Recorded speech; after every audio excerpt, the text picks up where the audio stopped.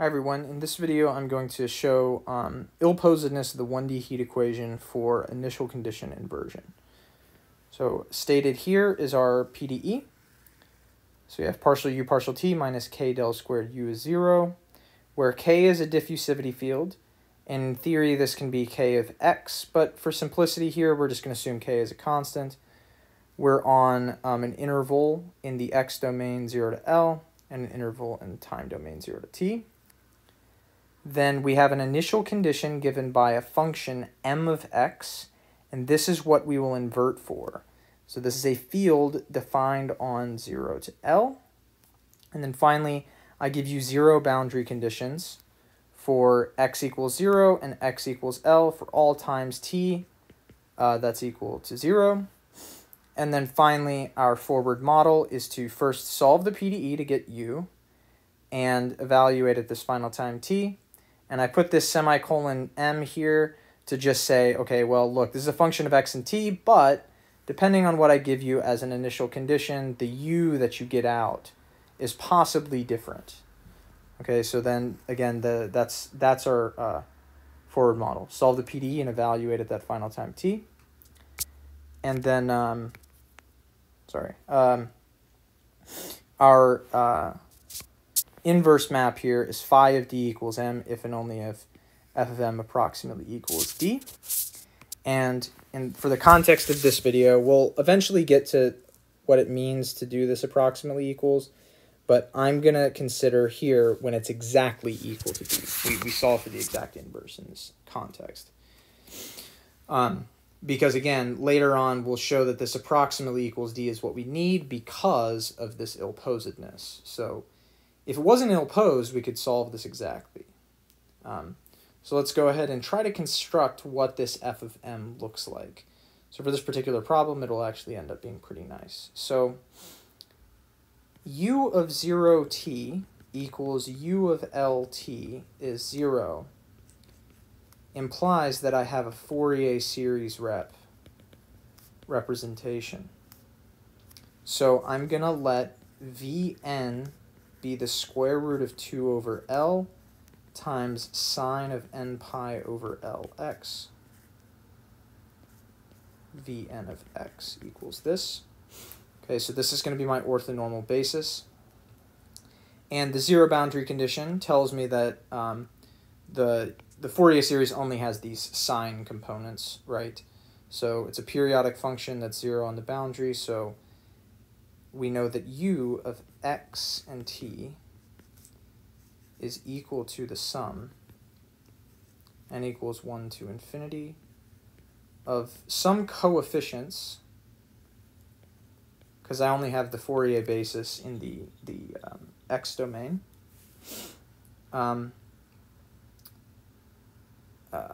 So these are coefficients that might change with time. So let's solve for these coefficients.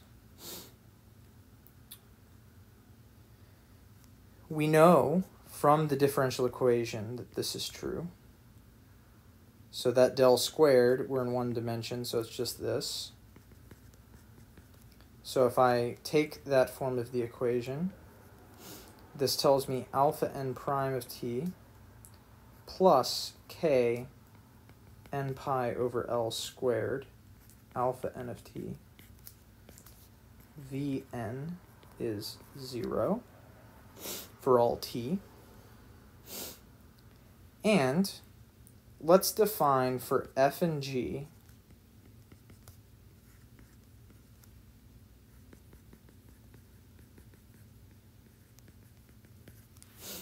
the inner product is this. So the analog, if you haven't seen that notation before, is just, this is what the inner product of two functions would look like. So here we're multiplying f of x, g of x, but now since they're a continuous function, we integrate rather than sum. That's all that's going on here, if you haven't seen that before. So the main thing with a Fourier series is that vi vj is equal to delta ij, which is 1 if I equals j, and 0 if I is not equal to j. So the right-hand side, I can dot product vj on both sides of this equation.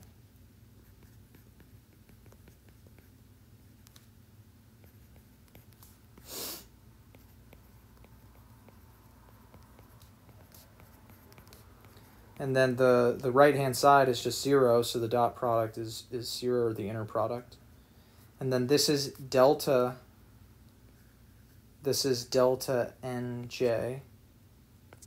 And so this whole thing here, I'll switch colors here, says that alpha j prime, everything except for when n equals j disappears.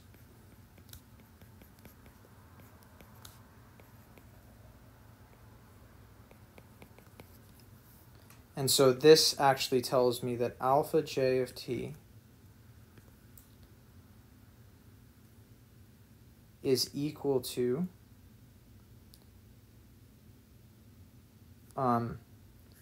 some constant c times e, let's call it cj, e to the minus k j pi over L squared t. So we have those functions, and I'm going to go ahead and put this cj, I'm going to pull it out. I want to define these ej's like this, because we'll get the coefficients later. So ej is this, vn is this, or those functions. So now we have a well-defined forward map. Well, not quite. So let's switch to this color of purple. So we also know that u, okay, so u of x and t is the sum n equals 1 to infinity. And I'm going to put the cn here. That's why I wanted to do that. Alpha n of t, vn of x. And I know that u of x and 0 is m of x from our initial condition. And alpha n of 0 is 1. So I know that this is cn vn of x. Okay. Then from here, I dot product m with vj is the sum of the cn vn vj. So this is a standard calculation you see with Fourier series.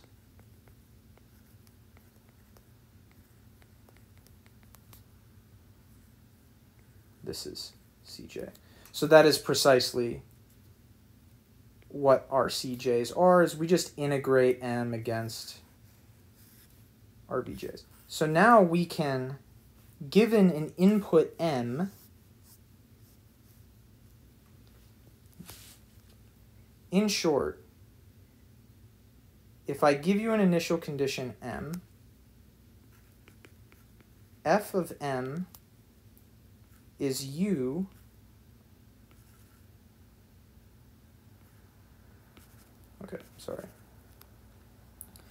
u of xt parameterized by that n is the sum n equals 1 to infinity of m dotted with vn alpha n of t vn of x, where again vn of x is square root 2 over L sine n pi over Lx, and alpha n of t is e to the minus k n pi over L squared. Sorry, not x, t. Okay. So this tells me that f of m, which is just take that and evaluate at the terminal time t, is m vn alpha n of capital T Vn of x. So in short, we have this. Okay, so what does phi of d look like? We have the forward model.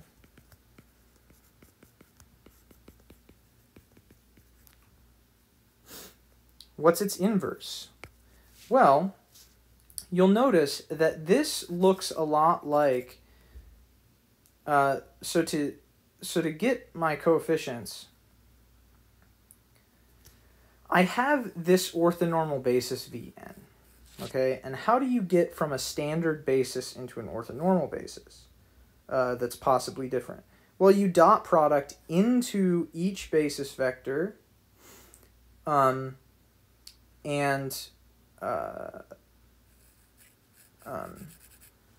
multiply by the new basis.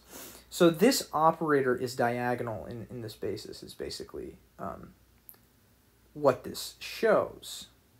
So F inverse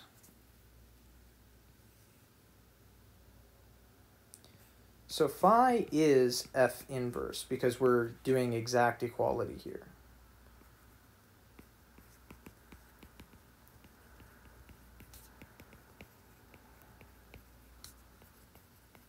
And we know that F is a diagonal operator. So I dot product into Vn and multiply by Vn, but then I possibly scale each component by this. That's what a diagonal operator looks like.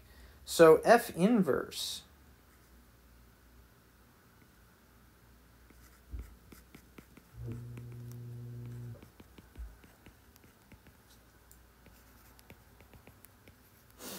looks like this. It's just dVn 1 over alpha n of t, Vn of x. And if you don't buy this, try it. Try taking f of what I've now defined f phi of d.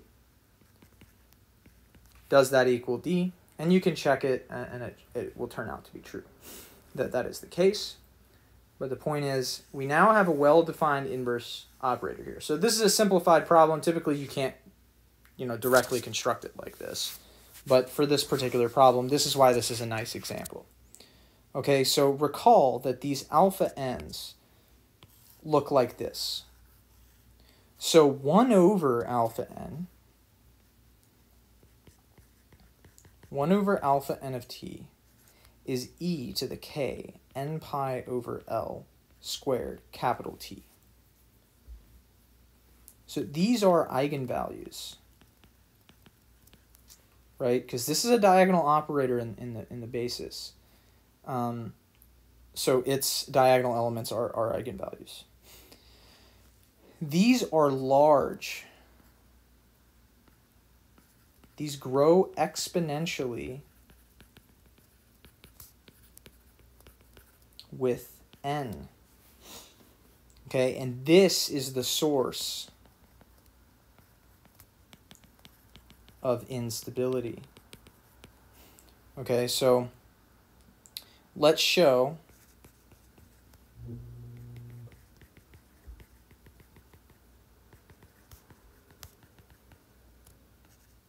and I'll use IP, that means inverse of the inverse problem. So anytime I say IP, that means inverse problem.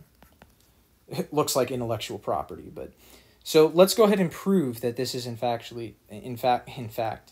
a phi is discontinuous. So again, that's what instability means. So stability means phi is continuous. Instability means it is discontinuous. So let's show that it's discontinuous. So I'm going to let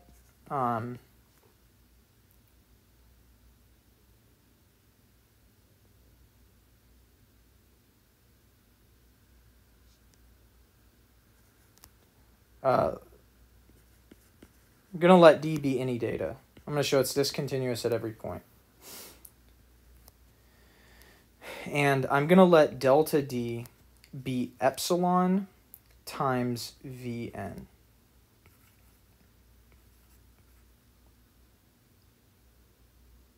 I'm going to call it delta dn. So I perturb in the nth eigendirection. Then phi of d plus delta dn minus phi of delta dn is equal to, okay, so this is a linear operator, right? So they differ only in the nth component. So their difference is exactly epsilon vn dotted into vn 1 over alpha n of tn times vn. Okay, they're an orthonormal basis, so this is just epsilon over alpha n of t vn. Okay, then finally, let's look at the L2 norm of these.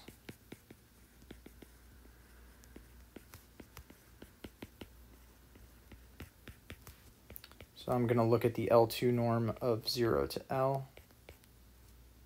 And let's square it for simplicity. Or let's not square it. So this is a constant.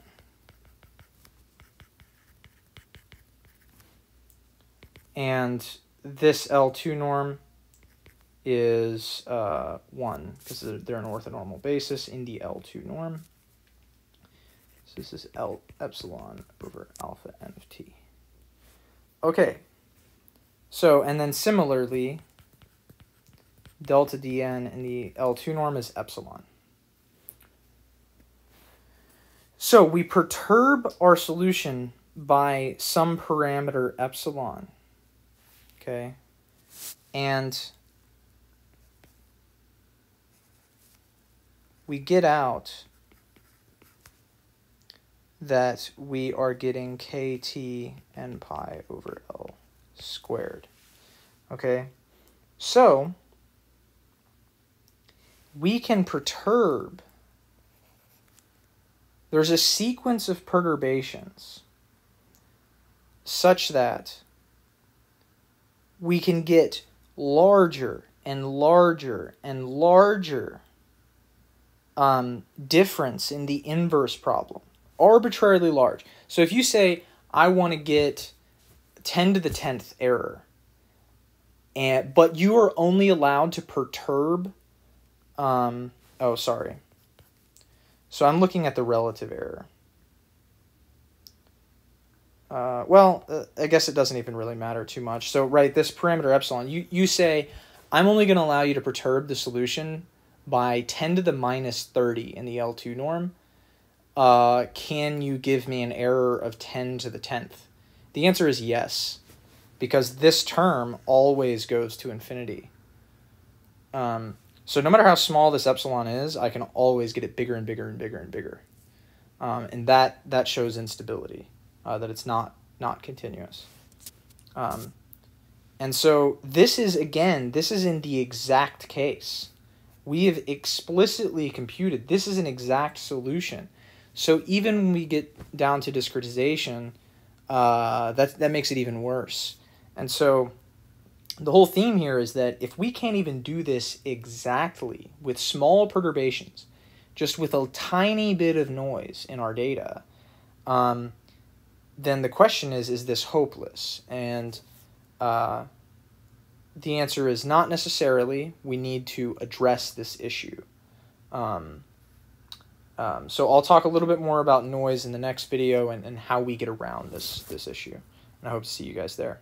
Thanks for watching.